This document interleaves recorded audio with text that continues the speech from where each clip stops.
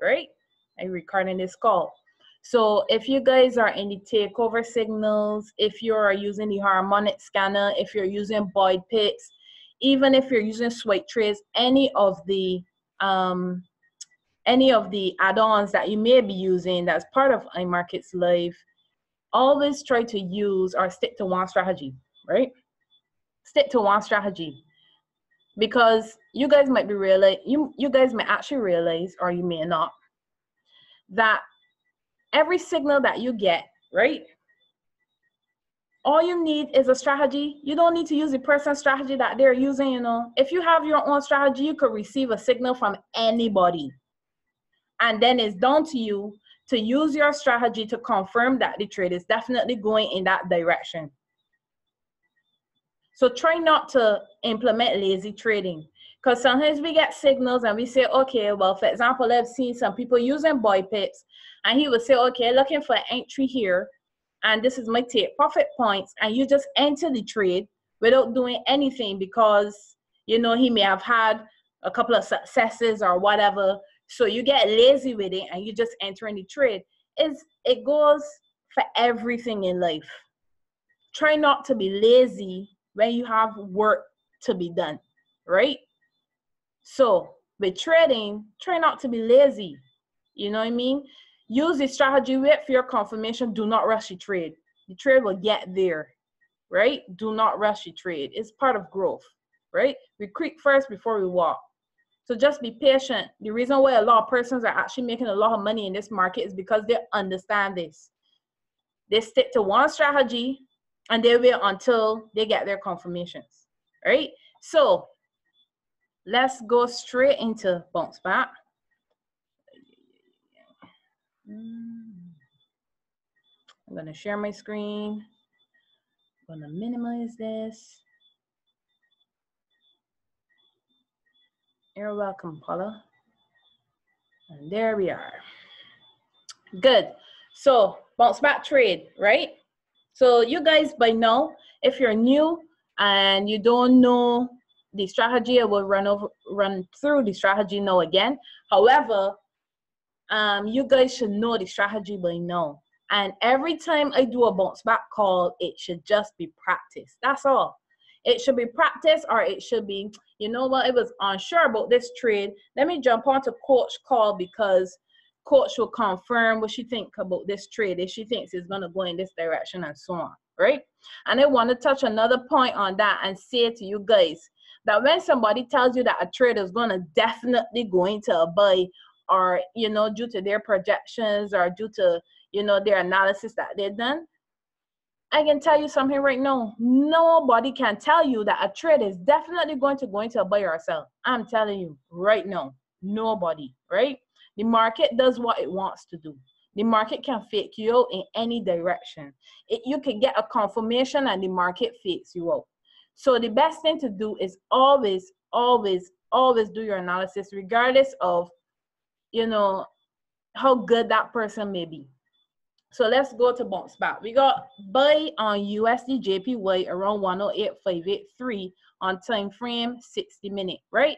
So we know the rules. 108.583. Shows that draw on my screen? Jeez. Thank you. All right, so USD JPY 108.583. Right? 108.583. So the first thing we're going to do is identify where 108.583 is by using a horizontal ray, placing it anywhere on the chart, 108.583, and changing the coordinates, right, in the settings for the horizontal ray, for those who are new. So we're looking for a buy on USD JPY around this point, all right? Now, that got called on the 1 hour time frame. So the first thing we want to do is drop 2 time frames, identify the trend. Now we could see how it was a downtrend and actually bouncing in between 2 areas right now. But we're going to draw the trend line coming from the highest high all the way down to where price currently is, right? So everybody should be able to identify what's happening here, right? Now we're looking for a buy, and our confirmations, right? If you were on my previous calls or you watch my my videos on YouTube, right? Our confirmations are, the first thing we need is for the break of the trend line, right? I'm not getting a break as yet, but it looks close. Even if it breaks the trend line, we can see that it's ranging right now. Everything is flat, right? So what do I want to see? I want to see price not only breaking my trend line, but breaking above my 50 moving average line that you can see here in blue, right? Now, right now, price is under my 50 moving average line. So I do not have confirmation that my trade is ready for the buy. It has not broken my trend line. It has not broken my 50 moving average line, right?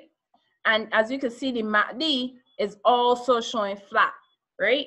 Now, if you guys are not aware, these trades tend to start to get a little momentum during the agent session. So anytime tonight around, you know, let's see what time it is now, probably around 9, 10 o'clock or so, then you should start to see some momentum in these trades, right? But try not to trade, especially sometimes we get some bounce back trades and it may have broken our trend line. But if you actually don't identify the structure of the trade, and by structure, I mean, if you look left and notice, all right, this actually broke my trend line, but it's still within this range, right? Let's identify the range.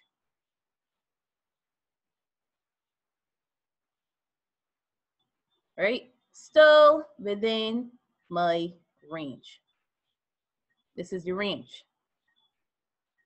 So the trade could actually break the trend line because it's flat. So it will continue to the right-hand side until it builds up momentum. You don't just want to enter into the trade. That's why I added the 50 moving average line. The reason for the 50 moving average line is so that we can identify that the trade is now really getting to move into the direction we want it to move into. But right now, this is still showing me that it could possibly sell. Right? So even if this breaks the trend line, you need it ultimately to break this area here, this range. So it needs to break above this range, right? Which would then confirm it breaking above the 50 moving average line as well. And that's key, that's important. So if you don't have that, make sure that you're making notes on what you should be looking for your confirmation of your trades, right? It's key that you identify if the trade is actually ranging.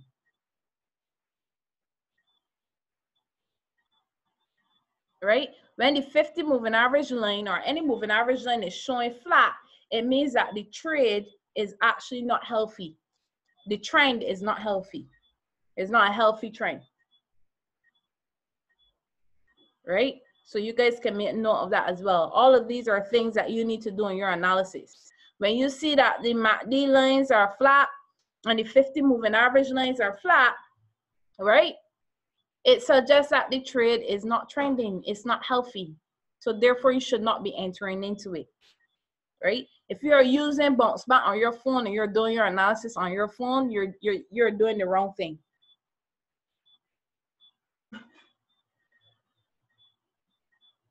Right? So you should not be trading Bounceback on your phone. You need a big screen that you can see. You should be able to identify, look, this here is ranging at the moment. My lines are flat. The lines are tangled up into each other and showing flat.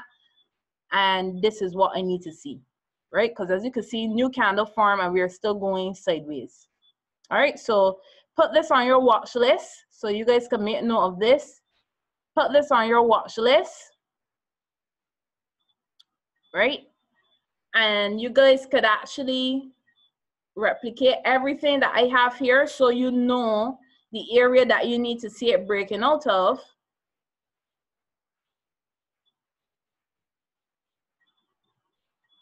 Right? The area that you see it breaking out of so you will know where to enter the trade.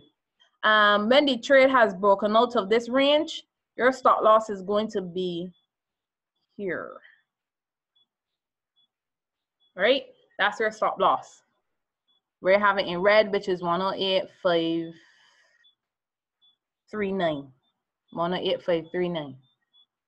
Right? Your take profit, to be honest, if you're doing a quick trade for my 5-pip crew, I have a crew that love 5 pips. You could go back to the top of this resistance level here. Right? Where my 5-pip crew at? So make it green. So for my 5-pip crew, you could come out here. Ultimately, we're looking to come out around here. Right? This is ultimately TP1 and then TP2. If it does get back up to this high, this will be TP2. Right? So that's the take profit points. Right? TP1.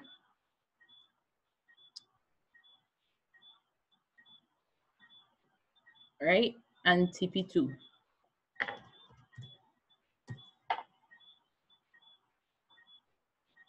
And cannot forget 5-pip crew. All right?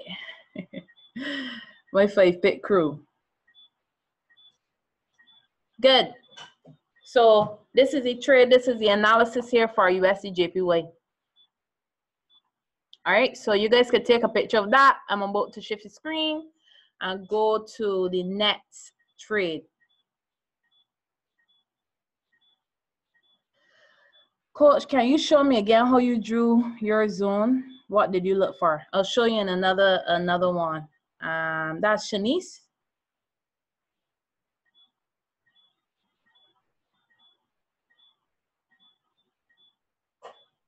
I'm gonna show you in the next one. All right. Buy on Euro CHF. We're gonna do this one here. Don't mind that it was yesterday. Right? Buy on Euro CHF. Actually, you know what? Straight to buy pips, because he did a buy on Euro CHF today. So for those who don't know how to get to buy pip signals, right? It's just over here, this little light bulb. So that's all you need to click, and it comes up here.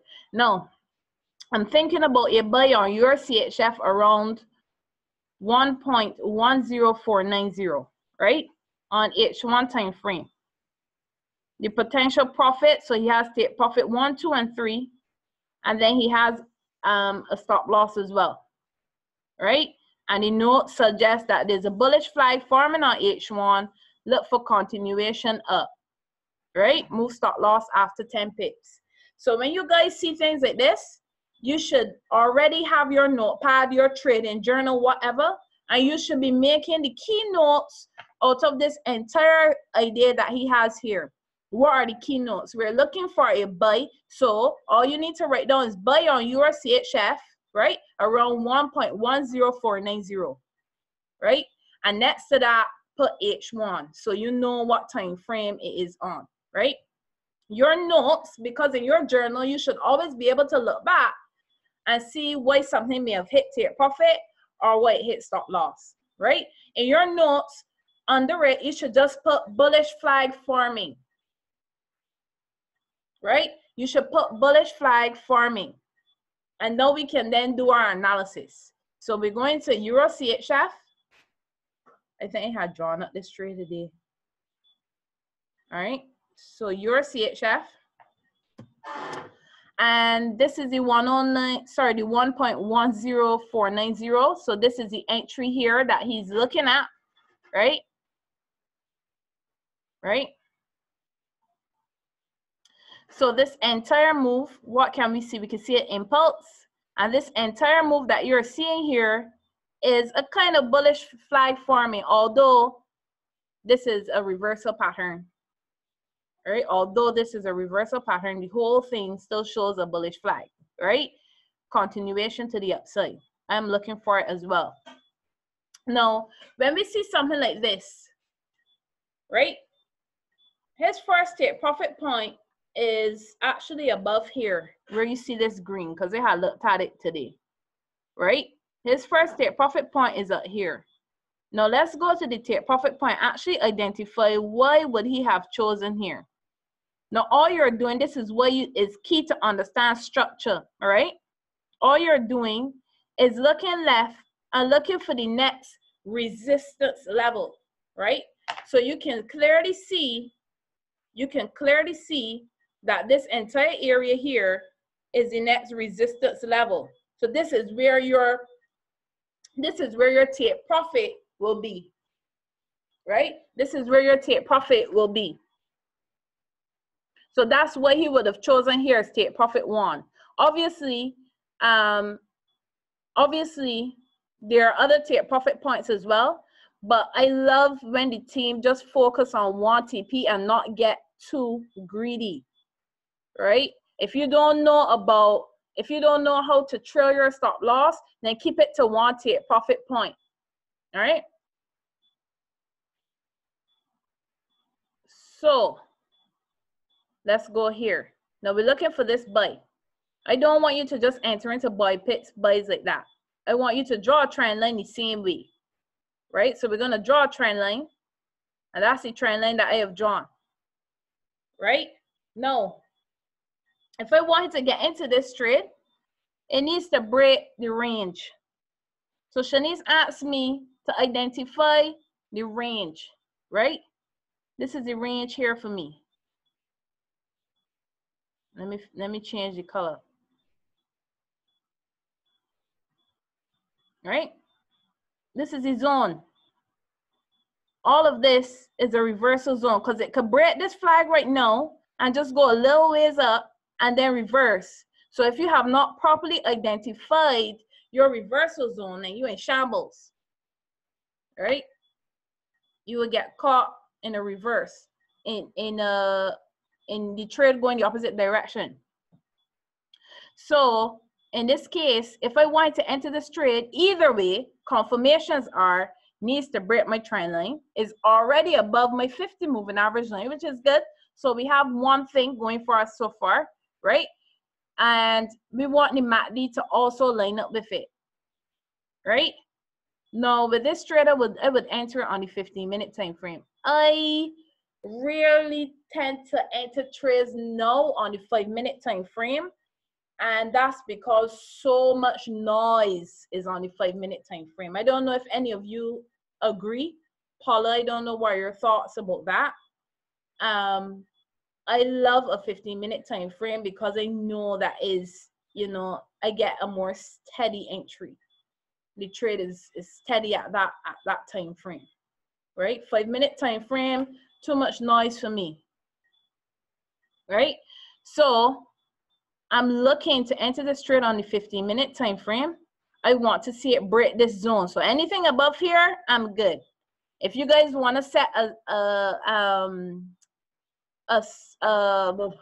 buy stop order, lost my thought there just now. If you want to set a buy stop order, make sure that you put it above the range, right? So anywhere around 110, 560 is good, right? Because then you would actually be above this range, right? Anything above 110, 560 is good. Your stop loss, right? Your stop loss could be anywhere around here, right? As the trade breaks higher, you could actually bring the stop loss up, right? So this is the buy pips. This is what we're looking for, right? Your CHF, I'm actually looking for this to buy. So you guys could actually replicate what I have here, draw the trend line that I have, right? This is the entry zone he was looking at. However, you can see how it's actually flat, arranging in this area right now, right? You can see there's a lot of rejection happening here right now. So we want to see that break above the zone, and then we're good.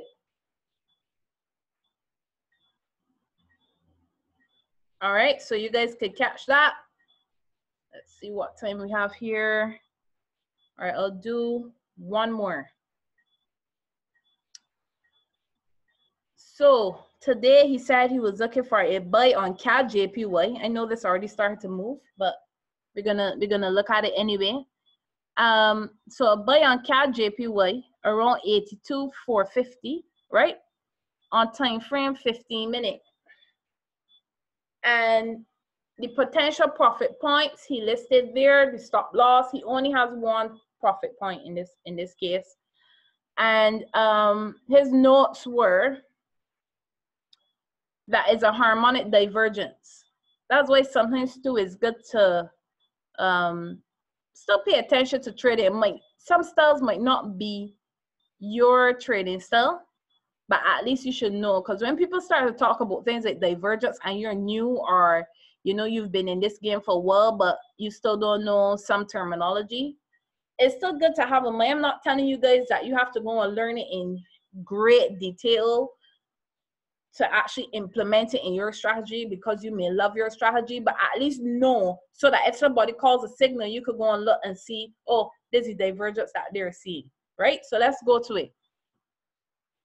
So buy on CAD JPY around around 82,450. 82,450.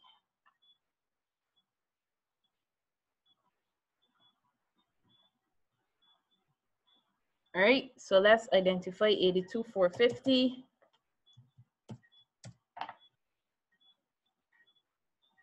There we are. This was a very profitable trade today. So anybody that took this trade today, well done. And his profit point was 82,600. So let me just identify where that would have been. 82,600. There we are. No, didn't move. Right? So it hit take profit today. So if you were in this trade, well done. Patience, huh? Good. So in this trade, if we want to get into this trade, let me block it out. Might help. So we could do our analysis properly. So let's block out this. There we go. Right? I'm gonna actually bring it around just a little bit. So about here. Good. So if we were looking at this trade, he called a buy on CAD JPY. Right? Now, he was suggesting that he's seeing some divergence.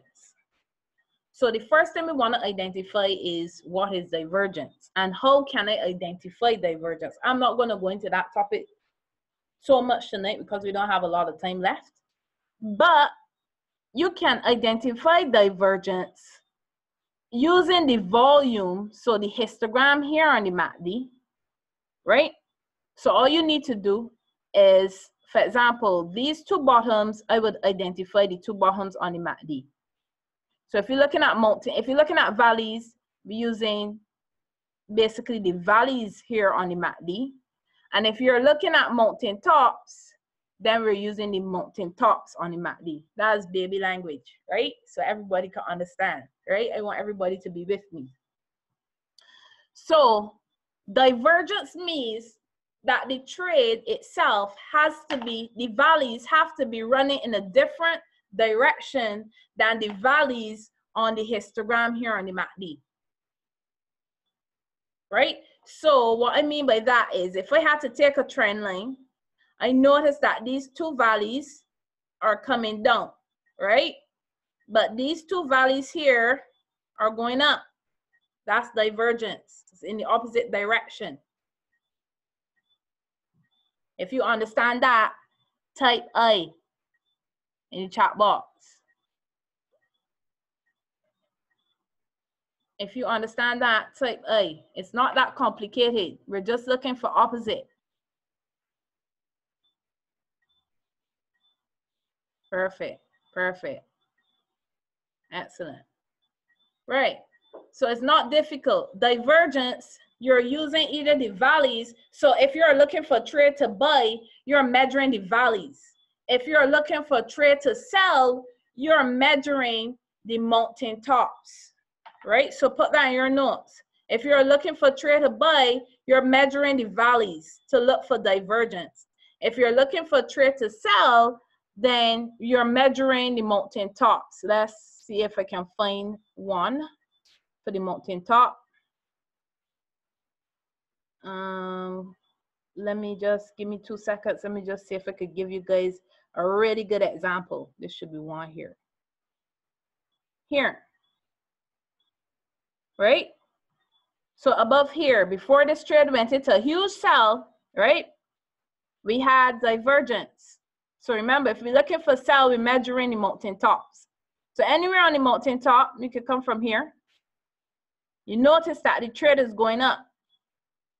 So from this mountain top all the way up here, it's showing that the trade is going up, right? If you measure on the MACD, this mountain top to the same area that you would have measured on the chart, notice that the divergence, you could actually see the divergence where it's running in the opposite direction than what is being showed on the chart. And that, my friends, would have identified to you that the trade is going to turn around.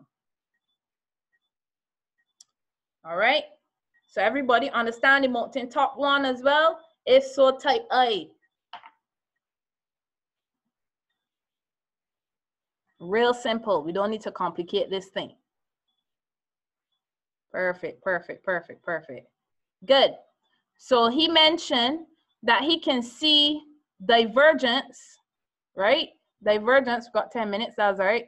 So he can see divergence here. This is the divergence he was seeing, right? We had divergence where it was running in the opposite direction. And then as you can see, the trade started to, you know, go up into the buy. No, the other thing, what you would have done to look for your entry would have been, you would have drawn your trend line, right? So you could have drawn your trend line, wait for it to break.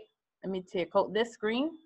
Wait for it to break your 50 moving average line, which you could see the trade actually broke your 50 moving average line around here, right? So we have the divergence that he mentioned, so we can confirm that we're seeing what he's seeing. The trade broke our trend line, and then it broke above our 50 moving average line. What else happened as well? Look at this, right? MACD crossover, right? So there, for this particular trade that would have hit take profit today, right? We have all confirmations, all. It was an excellent trade, that's the truth. Excellent trade. All right, so hopefully you guys understood what it is I talked about today. Now, as I mentioned to you, boy pits might be using something completely different, a different strategy. Anybody could be using a different strategy. But what I have showed you today is that if you love your strategy, if you have a strategy, stick to it.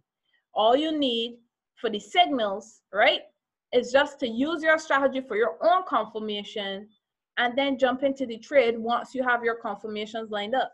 Don't let anyone come and tell you, yeah, market execute. No.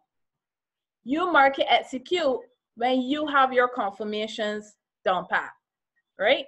And you will notice that if you use your strategy with someone else signal or their strategy or their projection, you're actually more profitable, because that's about 3 or 4 people that confirm something based on their analysis, and you're confirming it as well.